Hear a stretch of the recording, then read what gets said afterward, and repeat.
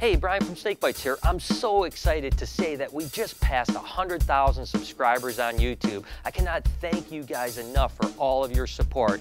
And we went ahead and asked you over on Facebook and Twitter what you'd want to see to celebrate this event. And the most requested thing was to just find out what a day was like here at BHB. So that's what this week's show is going to be about. You're watching SnakeBytes.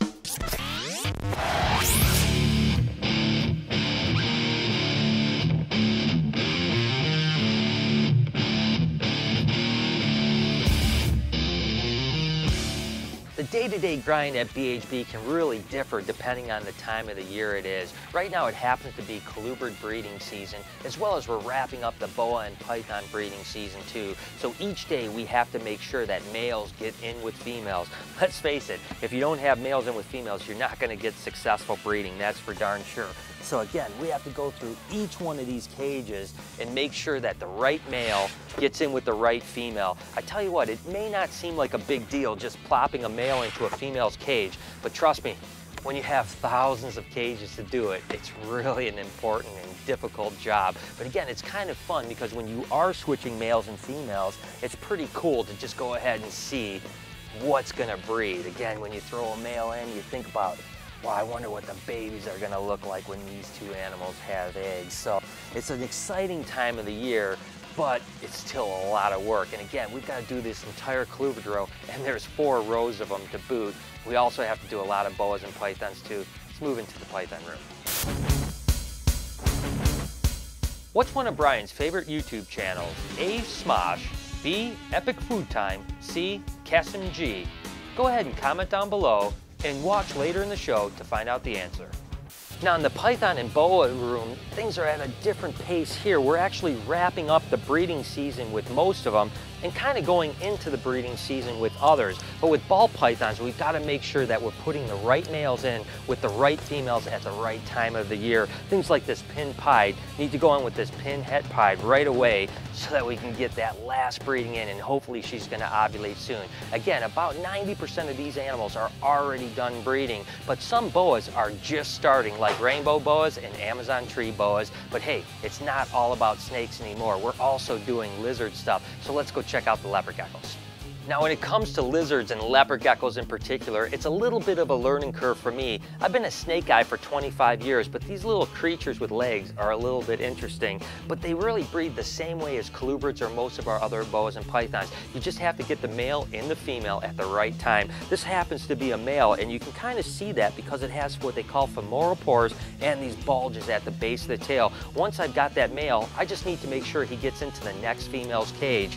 Now what's interesting about leopard geckos is you'll actually see ovulations in them. Let me pull this female aside and show you exactly what I mean. You can look at the belly and you can see through where the eggs are starting to develop. That's exactly when you want that male in with the female. What's also interesting is that they retain sperm for a long period of time. So it's not that bad to breed them, because once that female lays a good clutch of eggs, you pretty much know she's going to lay 2, 3, 4 good clutches before that male needs to get back in her. But we again take these males just like this, and we make sure that we put them down in the right cage. At least 2 or 3 times a week we're switching males. Again, it's a lot of work, but during the breeding season, switching males is a big part of our days.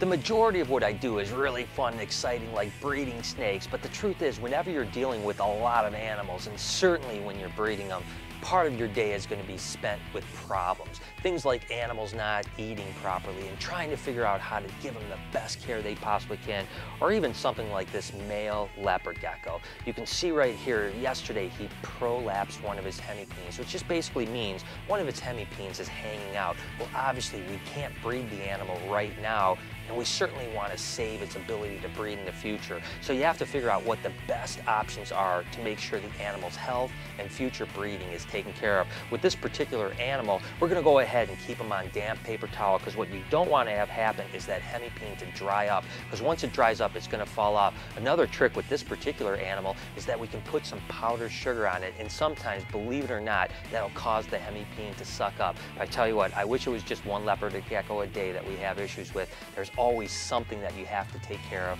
when you're dealing with animals. Fortunately, the majority of the issues that we have as far as care for the animals, we work out and things work out pretty well. And fortunately, the majority of the time, there are cool things happening like egg season. Again, we're still breeding colubrids, but they're already starting to lay eggs. And that's really the funnest part of my job, is collecting little gems like this. Look at this huge clutch of pearly white eggs. This is actually a Jelly Brooks king bred to another Jelly Brooks, actually het for albino, because the albino jellies are really, really amazing. But just look at these beautiful eggs. There's one over in the corner here. There's 2, 4, 6, 8, 10, 12, 14 eggs. And look at the size of this girl. She's not that big. 14 big eggs. I'm always amazed when I'm pulling clutches like this, just how much mass the eggs have compared to the snakes themselves. But again, we have to go through each and every day during this time of the year and make sure that we set up the eggs properly. We're going to put them into vermiculite that has plenty of water. We're going to make sure that we mark in our egg data books what laid, as well as on the egg box, so we know when they're hatching. We know exactly who the dam and the sire is. But there's going to be plenty of eggs to find today. So let's go ahead and look and see what else we've got. We pulled 32 clutches of colubrid eggs so far. It's about 300 eggs with about a dozen slugs or so. This is the last snake of the day that has eggs in the colubrid room. And for whatever reason, I always want to end my eggs with 100% fertile clutch. I guess it's a snake breeder superstition. If I get a good clutch of eggs at the end, I feel like tomorrow's eggs have a better chance of being fertile. I know it sounds completely ridiculous, but it's really cool, because sure enough, there's a beautiful pearly white clutch right here. There's 6 eggs, no slugs. That means tomorrow's gonna be awesome. Now, this is a Pueblan milk snake that laid, and she's actually in pretty good shape, which means we're gonna probably be able to get her for a second clutch. I'll probably do a show on that here in the near future about how we rebreed snakes for a second time. And with all the eggs we're starting to get, you can assure yourself that I'm gonna do a whole show just on collecting eggs and all the cool stuff we've got going on. But we're wrapping up the colubrid room, but hey, we have some ball python eggs I wanna show you guys. Okay, so we're here in the python room, and we've got several clutches of ball pythons today. The one I want to show you first is this albino ball python that's 100% het for clown. And she was bred to an albino clown male, and you can see she's wrapped around these pearly whites. Let's see what she got.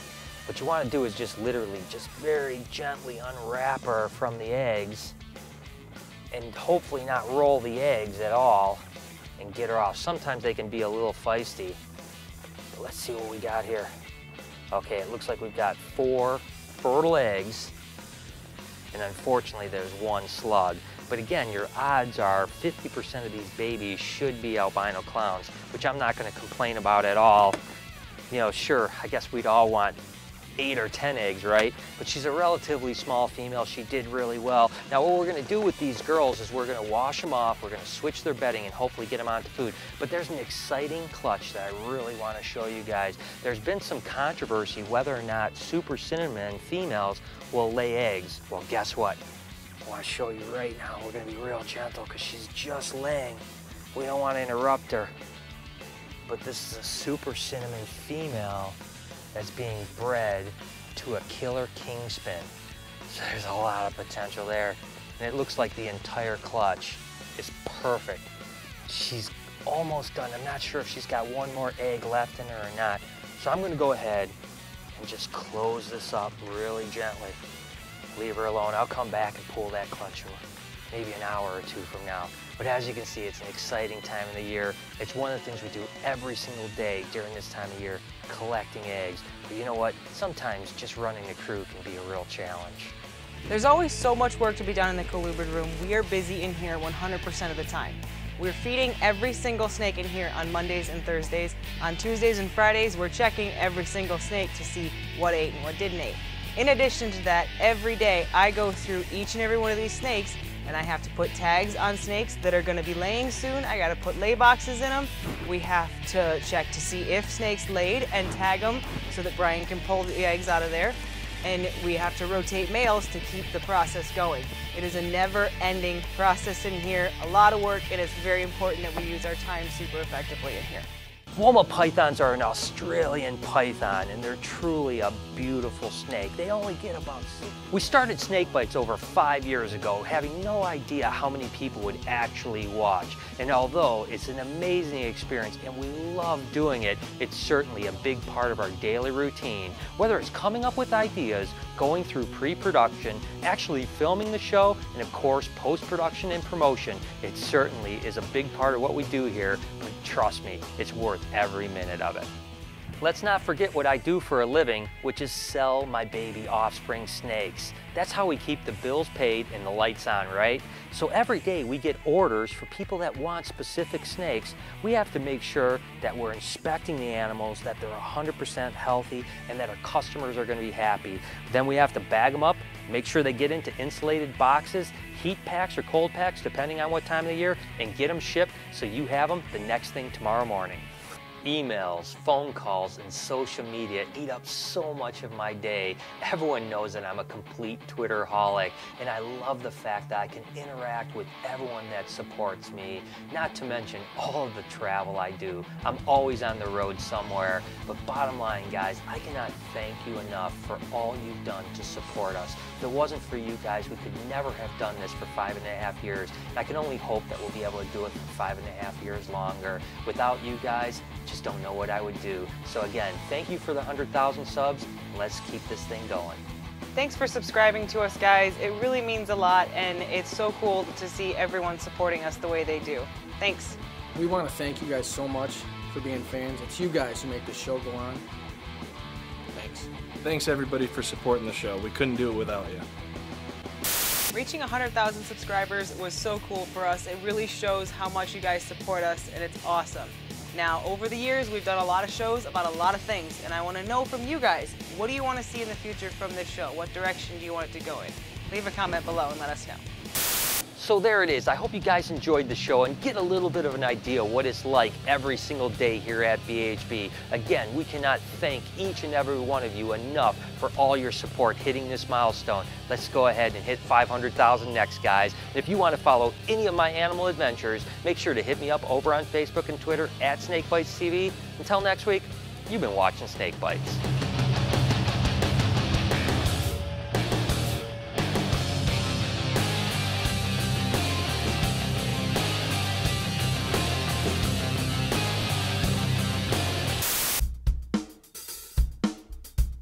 What's one of Brian's favorite YouTube channels? If you answered C, Cassim G, you were right.